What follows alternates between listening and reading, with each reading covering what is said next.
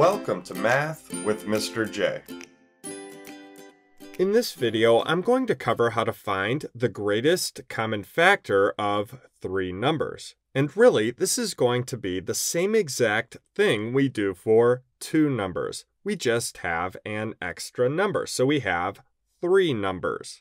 Remember, factors are the numbers that can be multiplied to equal a given number. Or numbers a given number can be divided by evenly, so divided with no remainder. Now, it's not the most technical or mathematical way to word it, but you can think of factors as the numbers that go into the given number. Now, when it comes to the greatest common factor, that's going to be the greatest factor in value that all the numbers share, that all the numbers have in common. This will make a lot more sense as we go through our example. Let's jump into our example where we have 27, 9, and 18. We will start by listing the factors of each and then find the greatest common factor. Let's start with the factors of 27. Now, I would suggest always starting with the factors of 1 and the number itself, because we know 1 times that number will equal that number itself. We can think of factors in terms of pairs. 1 times 27 equals 27, or we can divide 27 by those factors evenly, however you want to think about it. So I'm going to write 1 and 27 with a gap in between for the other factors. That way we can write the factors in order. Now we need to list the other factors of 27. So let's think about what else goes into 27, so to speak. Think about multiplication facts, division facts, and we can work our way up from 1. So there are different strategies and ways to work through this. The next factors of 27 are 3 and 9.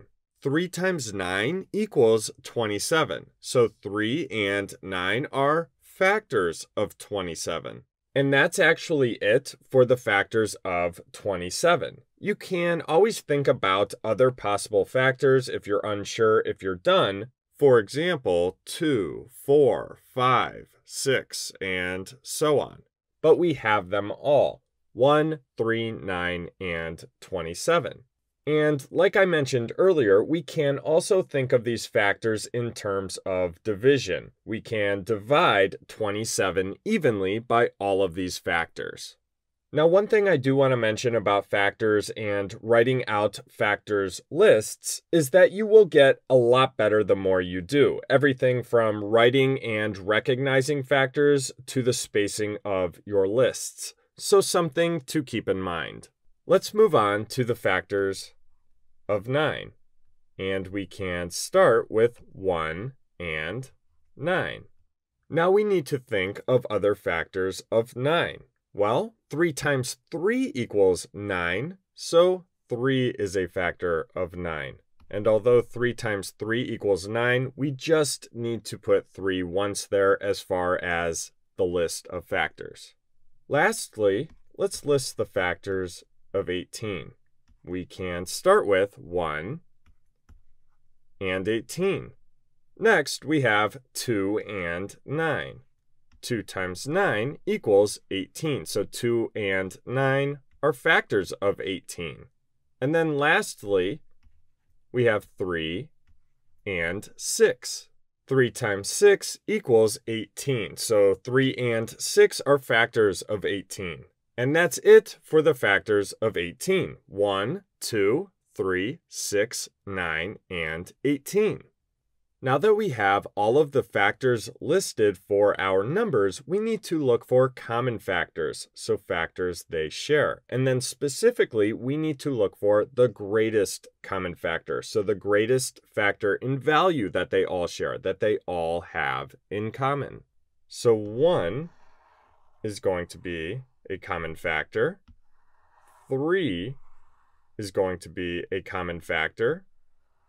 And then 9 is going to be a common factor. So there are 3 common factors between these numbers. Now the greatest common factor is going to be 9. So over to the right, I'll write the GCF, which stands for the greatest common factor, equals 9.